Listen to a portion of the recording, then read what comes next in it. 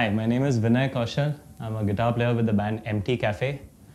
Empty Cafe is a funk fusion band. It's a 4-piece band with the flute, guitar, bass and drums, and of course a little bit of singing. We play a little bit of funk, a little bit of blues, a little bit of fusion. It's a mix of all of that. We have an Indian classical flute player in the band, so he brings his own element. Today I'm going to talk about one of our songs. It's called Whatever It's Called, for lack of a better name. And I'm going to play you the solo and try and tell you all what I'm doing with the same thing.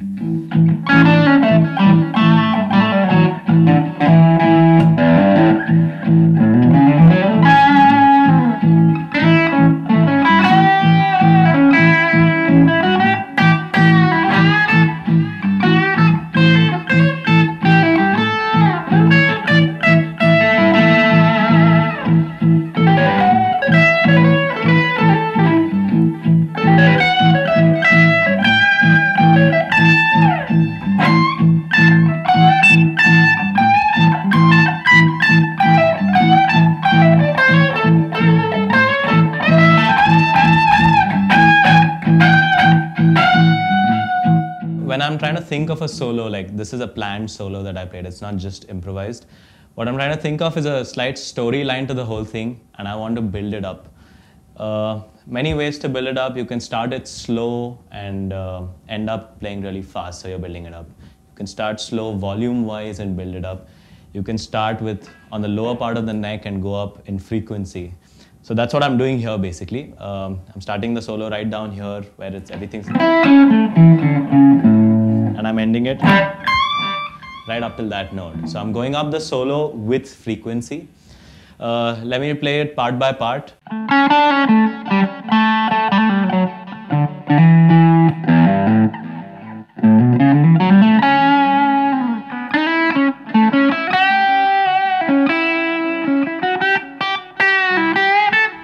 So what's happening there is I'm bending it first from an F sharp to a G, and then when I want to end the lick, I want to end it on the A again because it's a chord tone, so I want to end it there. So first I'm bending up the F sharp to a G, playing around it a little bit, and then bending the G up to the A. And then I'm again bending the F sharp to the A. So it's something like this.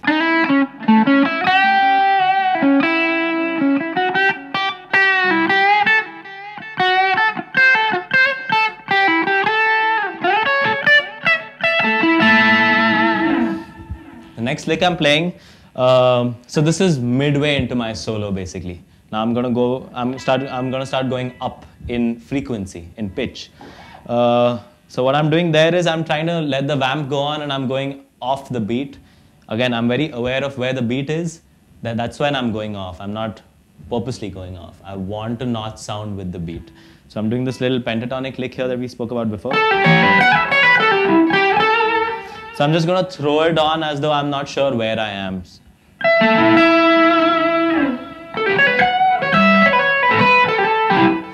That doesn't have any rhythmic relevance to what's going on. The only thing I'm aware of there is where I end has to be on a strong beat again. So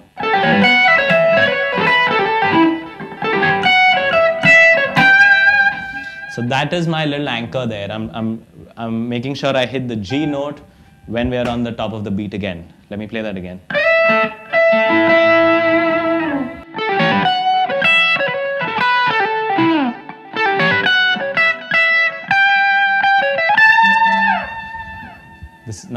This was the third little section of the solo. Now we come to the extreme last 2 bars of the solo. That's where I'm doing that.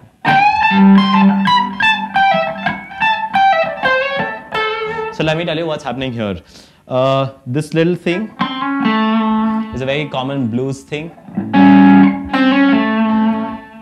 So the scale doesn't have a C note basically, it has a C sharp. And C is the minor third, C sharp is the major third. The chord has a major third. So I'm slapping it on from the minor to the major. It's a typical thing you can do that if you're playing in a minor key, you can only hit the minor third. The major third there is just going to sound wrong. But when you're playing a dominant chord, you can hit both. So that's what I'm doing there. Very typical blues thing.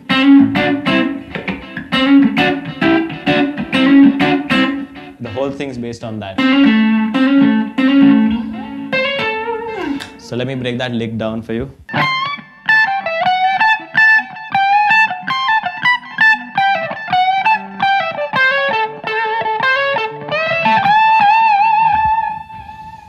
Again, the bends are very similar to what I was doing down here, except they're an octave up.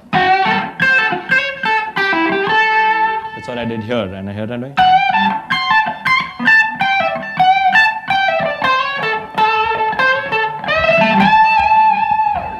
Very important thing to remember in trying to, at least this is what I do. I try and play similar things again because that's what the audience is, that's what the listener is trying to look for. He's not interested in how many notes you can play and how many cool licks you can play because the listener is not watching you play them. So if you repeat something, it's called a motif. If you try and repeat a part of your solo, it could be the same thing played slightly differently, or it could be an octave up or in harmony, or in any way possible, but the repetition of a certain thing is gonna hit the audience better or the listener better. So same thing I was doing here. I'm doing the same thing all over again on the top.